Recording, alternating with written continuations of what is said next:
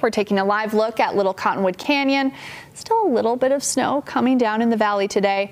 Skiers and snowboarders obviously pumped for the weekend ahead.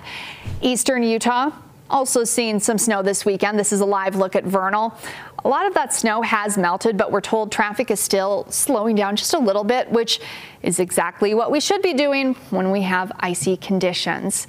Speaking of icy conditions, let's check in with meteorologist Garrett James, who joins us live from southern Utah with a look at the forecast. And Garrett, I hear we have a little more wet weather ahead.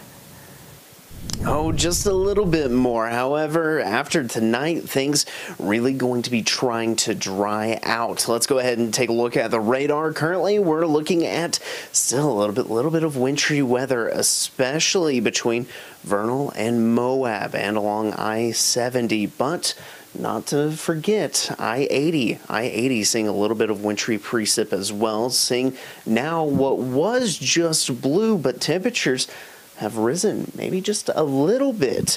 Now we're starting to see a little bit of pink and a little bit of mixing taking place right around the Salt Lake City area. So if you do have any travel plans, make sure that you're taking it slower on the roadways, as we can see those conditions slicking up very quickly. But in central and eastern Utah, that's where we're seeing the driest conditions. But this low pressure system, that's really right on the state line, that is going to be moving further to the east, and as it does so, taking that precip with it. Then in southern Utah, while we're mainly seeing dry conditions, the radar is trying to show maybe a few flurries being possible around the radar site east of Cedar City. Futurecast shows that this is going to continue working its way further and further to the east. As it does so, it's going to take that moisture with it. Once we get past midnight, that's when we're going to see things really start to calm down. But we'll still see a little bit of wraparound moisture coming into the Beehive State by tomorrow morning. I anticipate by lunchtime will really dry out officially, and that will be officially for the next several days as high pressure starts to build in for the Beehive State. But that's going to lead to a couple of things, and I'll describe that in the 7-day forecast here in just a second. But we can see that high pressure continues to dominate the forecast through the weekend. So best precip chances going to be overnight tonight into the very early hours of tomorrow.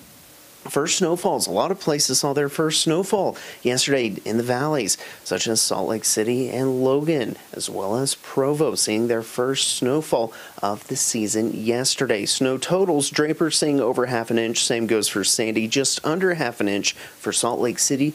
Cedar City, right at a quarter of an inch. Then we go ahead and take a look at the upper level futurecast. It shows that low pressure moves out of the area. High pressure builds in quickly by Monday, and that is going to lead to the inversion that we see this time of year, and that's going to lead to some hazy conditions for a couple of days. That is until we see our next low pressure system move into the area towards the end of the week, and that's going to bring in not only cooler temperatures but some wetter weather once again. Temperatures now in the 20s and 30s primarily, but lows tonight seeing a lot of 20s and teens out there. Tomorrow's highs seeing a lot of 30s, couple 40s mixed in. St. George leading the way at 50. For the Wasatch Front, 36 for the high. Slight chance of precip tomorrow. Hazy conditions Monday through Wednesday with temperatures in the low 40s. St. George temperatures sticking with the 50s all week.